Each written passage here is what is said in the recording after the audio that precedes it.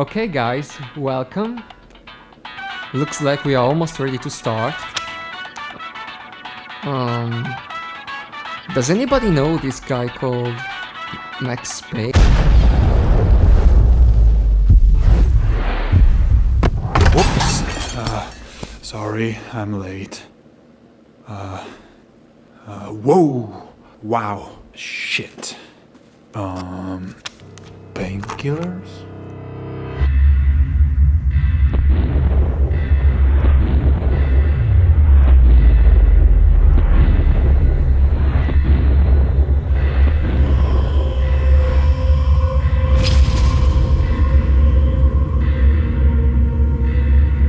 Time moves forward, and nothing changes. Yeah, except for my fucking face, goddammit.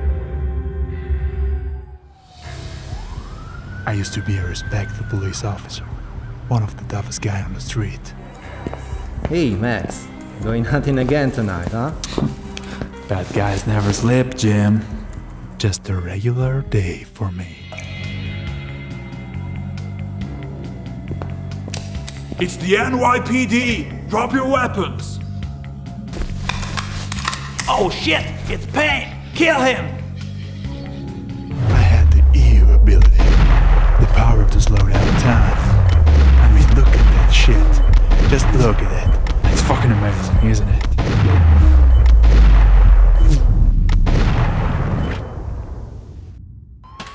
Excellent work, Max. No problem. But maybe I was too good for those criminal scams out there to let me get away with that. One day I was coming home after work. Michelle! I knew that something wasn't feeling right. The door was open and a symbol was painted on the wall, like an evil satanic cult or something. A message in blood was also written on our baby's bedroom door. Welcome to die, Payne! But I was too upset to check the spelling errors. I needed to cross that door. I found my son dead on the floor, covered in blood. At least he fought with honor, like a real Payne will do. But the worst was yet to come in the next room. A wall of Instagram photos was staged over our bed. My wife was lying lifeless on the sheets like a beautiful angel. She died for a deadly cocktail of stalking and vintage photo filters. Every detail was telling me that this abomination was designed by a gang of hipsters. I could feel the smell of their flannel shirts still in the air.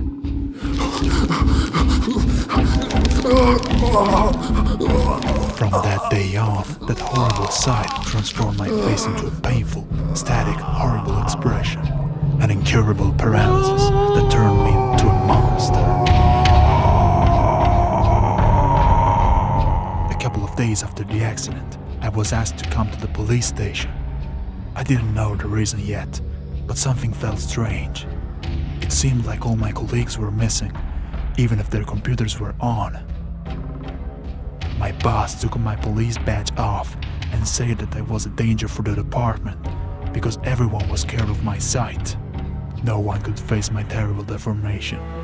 The city that once I was defending now was rejecting me. How ironic. I started drinking so bad, and my metaphor rate was rising, like the darker inside me. Yeah, it doesn't make sense, but I thought it was cool to say this. Even my secret love, Mona Sachs, she wouldn't recognize me anymore. Hey Max, why did you want to see me? Oh my god. Wait, Mona! It's just me, Max! No!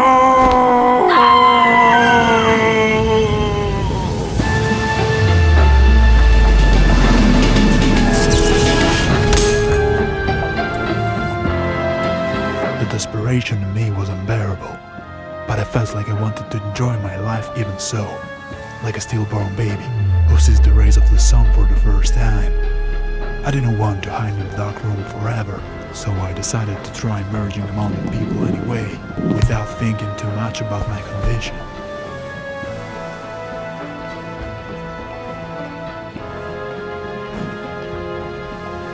But it wasn't that easy.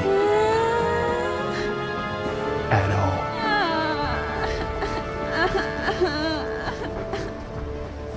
Okay, Max. You're surrounded. Put this bag slowly on your face and nobody will get hurt, okay?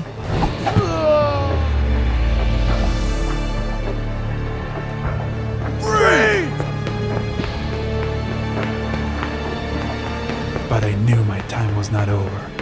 So I started fighting the crime from the underworld, bringing justice in the city, like a deadly executioner.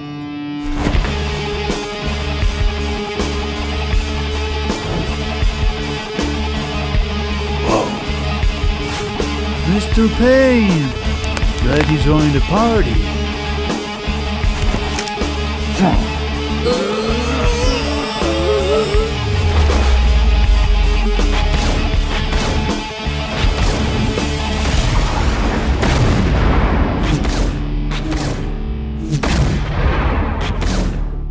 Plastic surgery was still off the hook for me.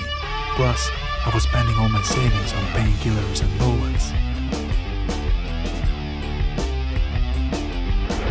But day by day, hiding in the shadow like a deadly ghost, the heat of every single battle carved my face into a mix between George Clooney and Bruce Willis, to finally become the ultimate middle-aged sex symbol.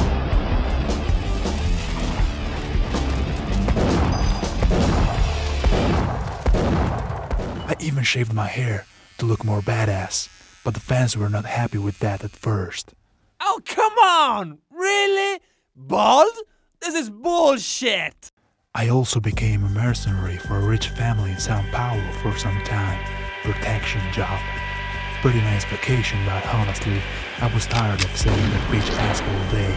And if it wasn't for the good money, I would have shoot her in the mouth right away. Fucking bad musical taste whore. Mátalo, mátalo! Well, at least the local language was easy to understand. Filho da puta! But then one day, I surprisingly received a call from the police station. They offered me to get back on duty because they knew that the real Max Payne was returned. What a bunch of backstabbing dogs. But it was my second chance as a cop, so I accepted. Then a few months later, I received a mysterious phone call. Hello? Looks like your punishment was not enough severe. Meet me at the National Airport on Tuesday at 5 p.m. Michelle was involved in this, so I decided to meet the mysterious guy without any backup with me, so that no one knew I was there. Shit! Can we just stop putting text everywhere like kindergarten? Come on!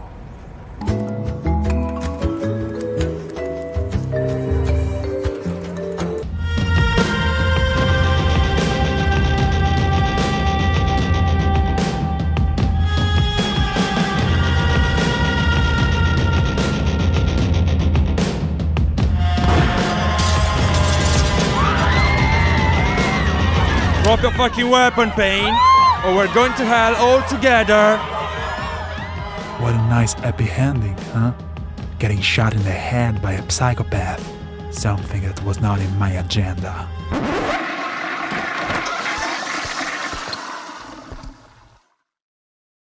Whoa, nice clothes, Grandpa.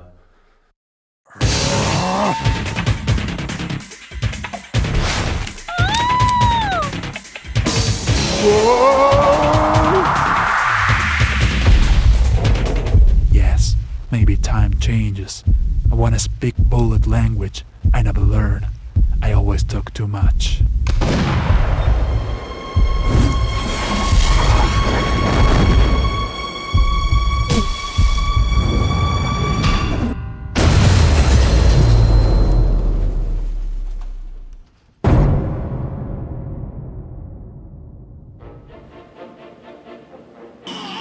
Deep indeed.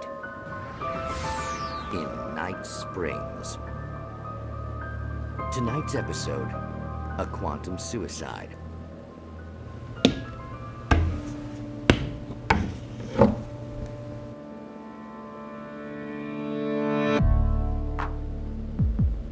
Mr. Payne, I'm afraid to inform you that you've been severely injured after the accident. Therefore, we had to take some aesthetic measures. Dr. Gray, please proceed.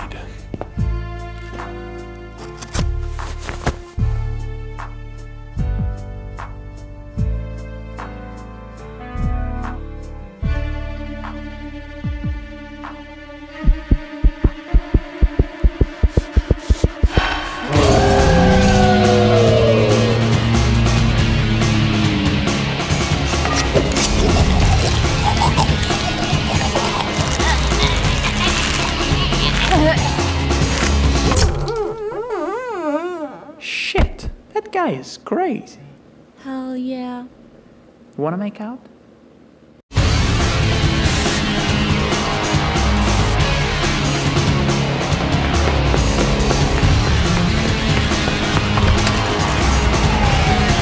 Stop right there, Payne! We got to!